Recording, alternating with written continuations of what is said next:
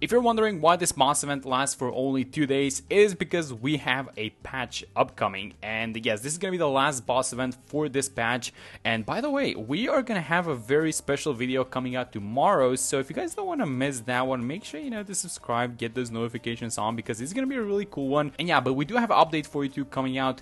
It's going to be in the next few days. So usually, they have these events ending a little bit earlier before they release the update. So I don't have an exact date to share with you guys, but I know this is just going to be very soon. So this shouldn't be that complicated, but I wanted to kind of use this video to talk to you guys more about the upcoming update and what's going to be happening in BT6 and all of that. So you guys might have seen the update preview that Ninja Kiwi released, and if you haven't, I'm just going to put it on screen, and I want to highlight a couple of things happening. So this is going to be kind of my informal take on the update. So you guys might realize this by now, but usually the special video means that we got early access. So we're going to have an early access video coming out tomorrow, and I still haven't hopped onto the new update. I'm recording this is Friday, and then after I'm done with this recording, I'm going to hop onto the update 42 version and see what's new and what's happening. So yeah, the main feature of the update is going to be the accolades and the player revenue share. This is going to be an update that's a little bit on the lighter side, at least content wise. We're not going to be getting a paragon or a boss, but we are going to be getting something very big, and that is the ability for players to make money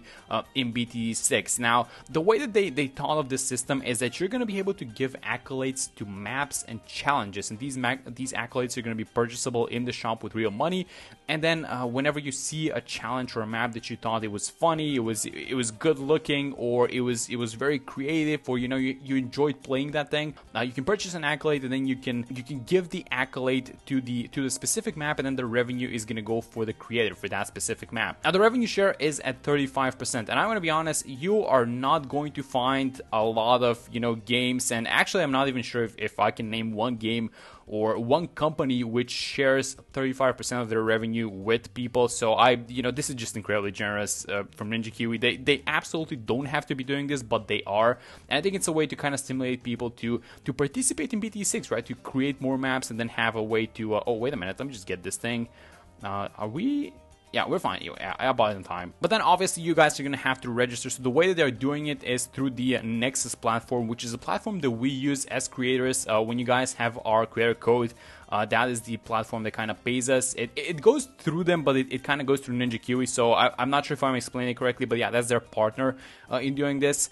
But yeah, that's the main feature of this update, is going to be the fact that Ninja Kiwi is starting revenue shares. Now talking about the content, there is going to be a Geraldo skin, which is the first skin ever for Geraldo. He doesn't have a single skin, and he's been out for a very long time, so that's going to be an interesting one. I'm pretty sure that the items have been changed as well, so it should be a really cool one. And then I'm also excited for the quests, actually, because if you guys read the patch notes, you're gonna see that there is this quest that's called Phase 1 Experiment Quest.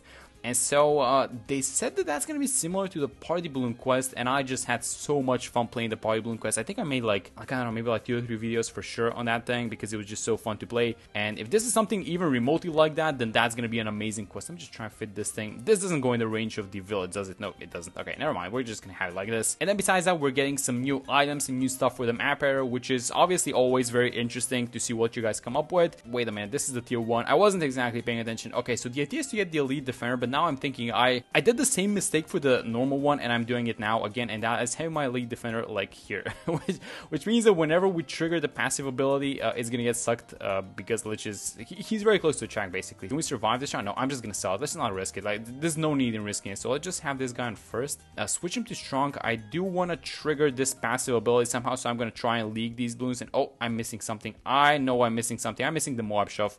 Let's just get it like this. Yeah, he just keeps regenerating. This is gonna be a problem, isn't it? No, I knew I made a mistake the second I saw it, but I just hadn't realized that. But I think it's still gonna be fine, right? I mean, we do have the Moab shove.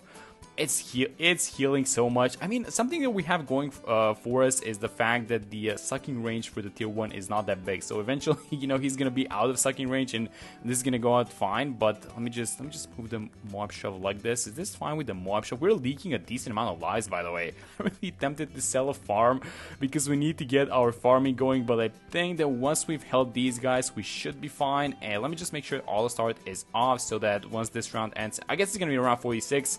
So that we don't lose any time in farming. Yeah, there we go. So that's a tier 1, and let's just do our farming setup now. Yeah, so I'm just overclocking both of these farms. I got a tick bot. I'm going to overclock the third one as well, and then we're going to chill. I'm still keeping the Moab Shelf, and this is, by the way, just a 0-2-0 wall of fire, just to kind of catch these ceramics and leftovers. And I'm probably going to make it into a Dragon's Breath, something like a 0-3-2, and that's going to be about it until the second tier of boss arrived. Okay, and the second tier is about to come out. I'm going to sell both of these farms, which I bought just for that specific reason. Actually, maybe I should have went for like a 4-0, but that's completely fine. So just sell these guys now. Let's get the mat, and I also want to get something like a, oh, you know what, maybe we can buy just one more 4-0.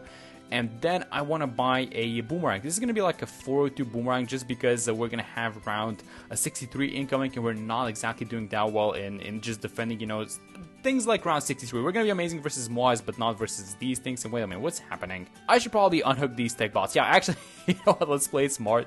Let's unhook these tech bots. Just stop healing this guy, because it's going to take a while if he keeps healing. And he's still wait a minute, what's healing you now?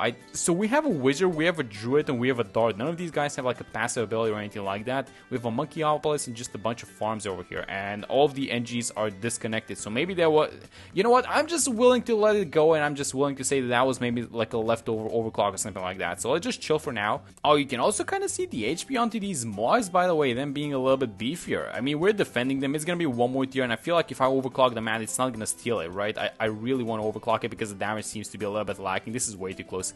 So let me just make sure the soul is gone. Yeah, there we go. And now it is just the, let me use the ability. Yeah, it's far off. Yeah, it's not stealing the buff. There we go. I mean, that was a close. That was an unnecessarily close one, but you know what? We got it done. All right, so let's fix the farming. Let's sell both of these guys. Let's, you know, do the banana central thingy. Let's overclock now these guys as well. Hook them up to tech bots, and then just keep buying 420 farms and basically everything else that we need. And we're gonna spam a bunch of 420 farms until the next boss arrives. And this is the tier 3. So I did the dart paragon thingy. So let me just buy right now. It's gonna be like with $0 invested. I bought the small darts as well, and it's gonna be a degree 36, which should be this is going fast enough. I mean, the dart paragon is dealing with this one for sure, right? Something's healing it again. What is happening? I don't even know what it is. I disconnected the NGs. I don't think I have any passive abilities or something like that. We're gonna have to check it out what it is, but I feel like this is, I mean, the boss is about to go outside of the range, but I think we still have it. Yeah, there we go. Okay, that was a little bit closer than I would have liked it to be. But yeah, that's gonna be the tier 3. And so, you know, I kind of decided I wanted to get the Buccaneer Paragon as well. I don't usually buy it, but there's a lot of free space, so I'm just gonna keep buying these boats. I'm gonna buy Merchant's Money to favorite trades eventually,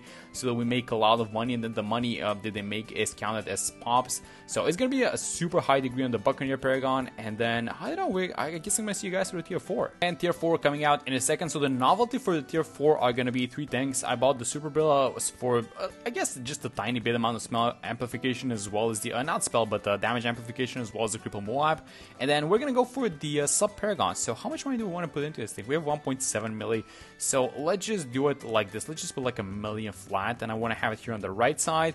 That's gonna be a 51. Okay, that's a super high degree. I forgot. Oh my god, this is my third time. I forgot to disconnect these guys, and I still don't know what's triggering it, because it's not the NGs. So I don't know, maybe you guys can help me. I'm not seeing it. What is healing this guy? I have no idea. Yeah, he healed again. What is happening? I don't know what's happening, but you know what? We're just gonna take it. It's fine, because we have more than enough damage. We have some high degree paragons, and then for the last one, we're just gonna obviously sell everything, so there's gonna be nothing left healing it anyways. But yeah, so we're gonna have the Buccaneer Paragon, by the way, for the last one. So I'm just gonna buy it before the last tier of boss appears.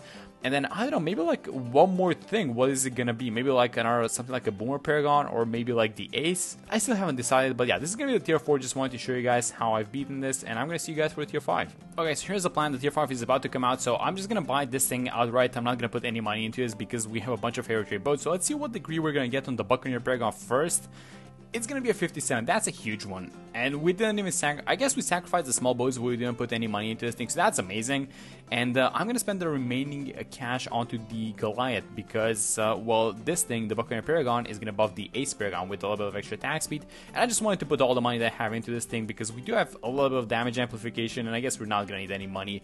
It's gonna be a 35. I'm completely fine with that, so let's just get this thing going. So let me just have the ability like this. I think we should probably keep using the ability right onto this thing, because the HP is at 135%. So this comes out to be 32 million. That is a lot of HP onto the Lich. You know, it's a mess on screen, but with the synergy, I guess, between all of these guys, with the actually, you know what? I kind of forgot the Navark also buffs the sub as well because it's a water tower.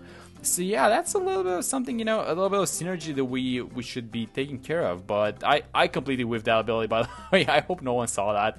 Let's just actually, I don't think anyone saw it because the particles are at like 100% and it's a mess on screen. But yeah, we're gonna get one more ace ability off, I guess, before we end this thing off. So let's just use it like this. Let's just proc the next skull. Oh, it's not even, oh, it doesn't even do a full skull. Okay, I thought it did a little bit more damage than this. Oh, wait a minute. Is this getting close to something? I don't think it is, but let me just have the ability like this. And I'm gonna launch the nuke as well, but I'm gonna, no, let's launch it now. Let's get the countdown going. And then hopefully we proc the skull. I'm gonna use the ace ability. Oh my god, both abilities gonna whiff? I think they are. Oh my god, that's the saddest ending to the boss fight ever. No. Both the ace ability and the nuke ability got launched onto the invulnerable Lich. It happens, but it's fine. I mean, listen, this guy popped a little bit, you know, a little bit late, and that is due to the extra help that they gave him. But overall, I mean, we won. We got this thing done, and 0-0 for Dolphin as the Insta Monkey. Yeah, that's gonna be it for this one, guys. Hope you guys enjoyed the video. It was a short one, but then again, it was, you know, kind of more of playing the last boss event for this patch, and then talking about the new patch. And obviously, I'm gonna see you guys tomorrow for the early access video.